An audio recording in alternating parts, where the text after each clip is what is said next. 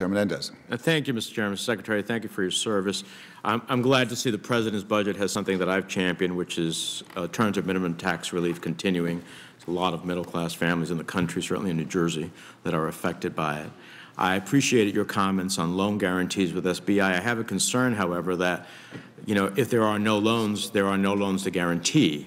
And so we look forward to maybe working with you on that to see how, in fact, that actually becomes something much more than a hollow promise.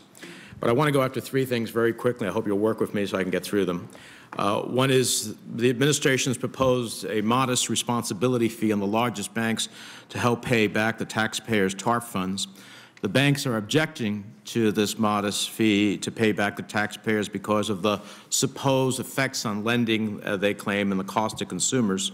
And at the same time, many of these entities are paying some of the largest bonuses to their own executives. So one is, how do they reconcile that position? And secondly, shouldn't we be looking after banks pay back taxpayers for TARP in a few years?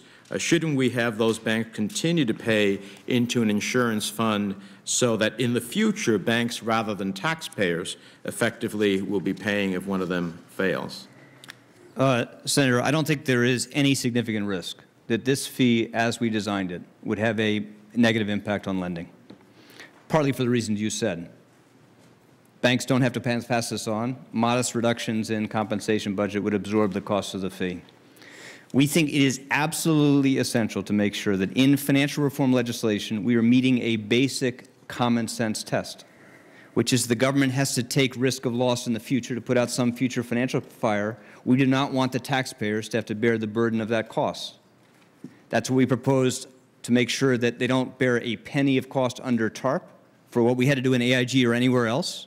And we want to make sure in the future that taxpayers aren't on the hook to save large financial institutions from the consequences of their mistakes.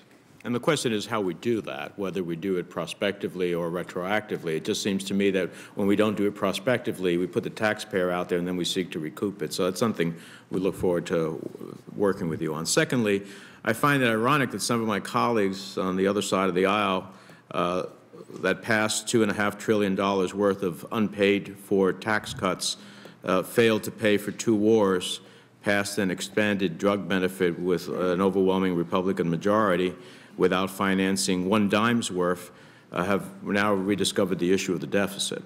And at the same time, I hear the same voices clamoring on that, saying, let's fully repeal the estate tax.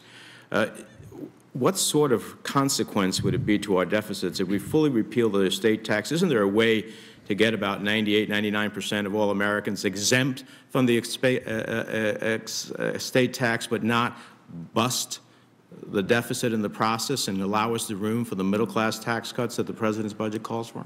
Senator, what the President has proposed, and we hope to work with you to do, is to extend the rates and exemptions that were in place in 2009 and to make them permanent.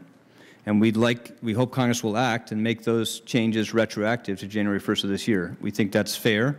It captures only a very, very tiny fraction of all estates, between 1% and 2%.